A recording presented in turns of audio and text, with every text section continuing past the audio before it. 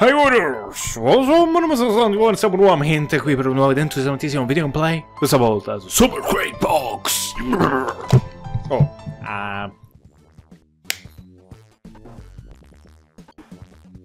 Ok, Super Crate Box, stavo dicendo. Comunque so che già avevo fatto un video gameplay. Il problema è che ho formattato il PC, non si è mantenuto il salvataggio di Super Crate Box, e quindi per mia somma felicità devo rifare il gioco da capo.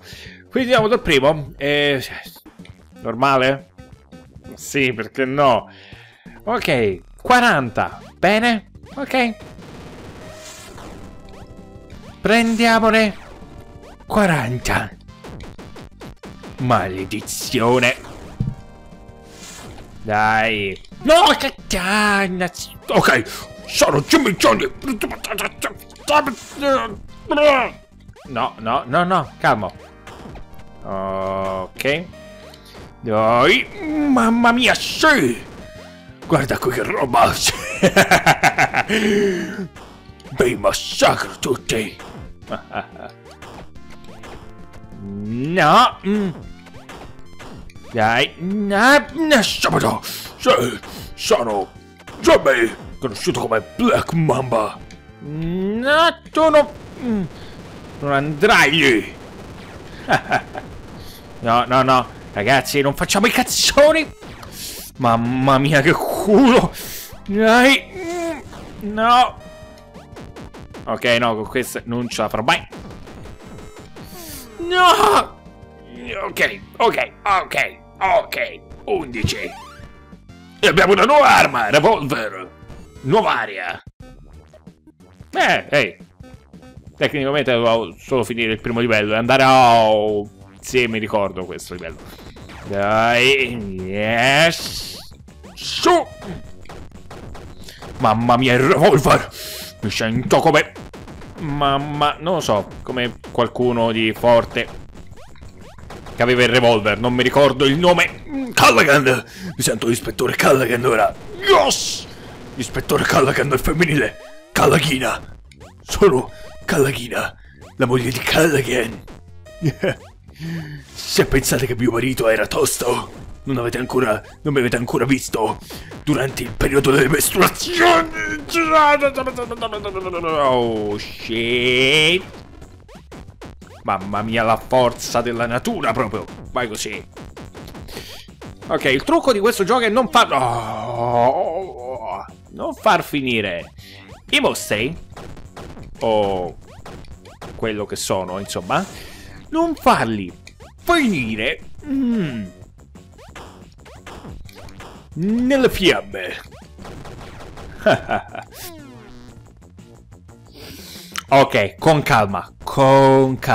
Ce la possiamo fare. Dammi una... Sì, questo è molto meglio. Boom. Prendi questo. Dual pistols. Yes. Shotgun. No. Fermo lì. Baby. Non sai neanche cosa ti sta per colpire. Ok. Ma no.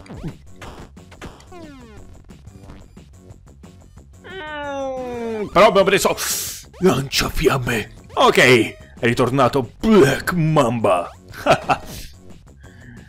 E tutti sanno come funziona Black Mamba. La contentezza per tutte le donne sole. Black Mamba. Siete una donna sola, una donna in cerca di divertimento. Prendete Black Mamba, lui sì che ci sa fare. Ok, e ho il volume del gioco talmente alto che non riesco a sentire neanche quello che sto dicendo. Fa niente. Ok. Però abbiamo sbloccato il Tempio della Luna. Ok, proviamo anche il Tempio della Luna. Chi se ne frega.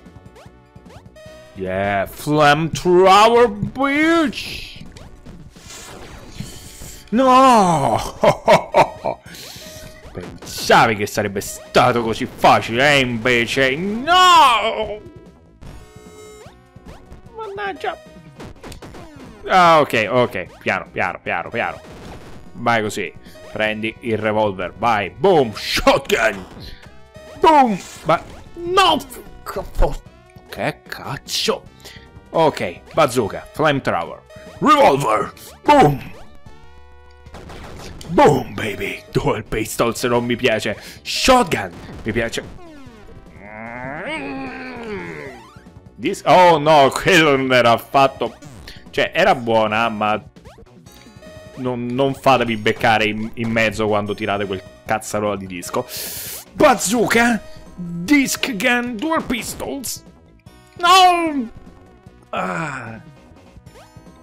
Ce la possiamo fare. No, si riesce a saltare.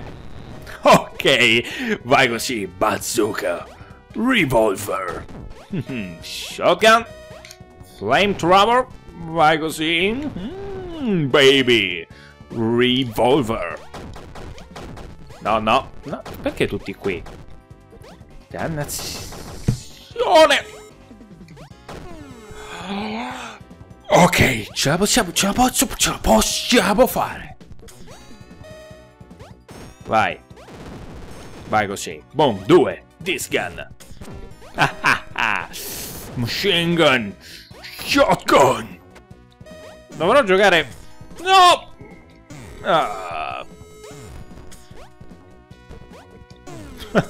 Ok. Dannazione. Giù subito il gigante Golia. Bene, ok. Vai. Flame, bitch. Flamethrower. No. Yes! Mi sta cadendo la cuffia.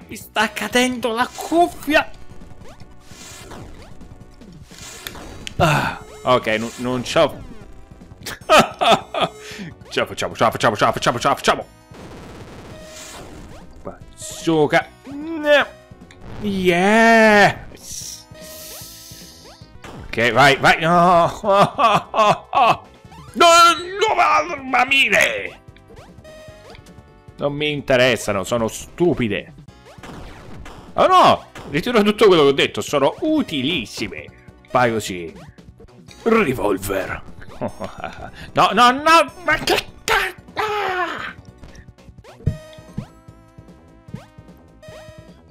Questo gioco è, secondo me, una cosa di filosofico, ti spiega che per quanto uno possa combattere e lottare nel mondo per poter aiutare gli altri e prendere delle scatole di aiuti umanitari, ci sarà sempre quel teschio volante che te lo mette nel culo. Non importa quanto forte tu sia o quante armi tu abbia, non puoi vincere. Probabilmente è Oh, nuovo personaggio, astronauta. Oh sì, ho un piccolo...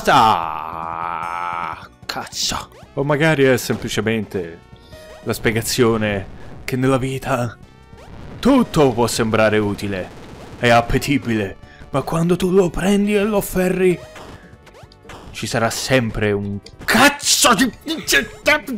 Mamma mia, ammazza! Che puttana! Perché non cao? Perché non crepate e basta? Perché non crepate e basta? Perché non... La mia vita non ha senso. La vita con tutti i suoi alti e bassi, bassi e alti, alti e bassi e dei lanciafiamme. Nessuno può mai dire quello che potrebbe succederti. Potresti arrivare alla fine del tuo viaggio e scoprire di essere solo all'inizio di un viaggio molto più grande. Non puoi saperlo finché non hai completato il tuo viaggio. Oh, no.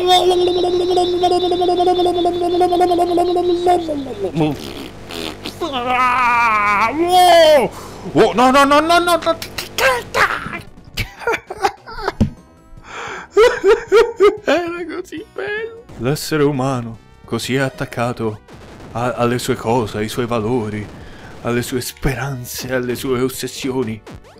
Perché è così? Chi lo sa? Questo spiega il perché noi umani siamo fatti in questo modo. Siamo tutti un po' birbanti, un po' birichini e un po'... non lo so, soli a questo mondo. Magna della merda! Io non ce la posso fare. Non so neanche qual è lo scopo di...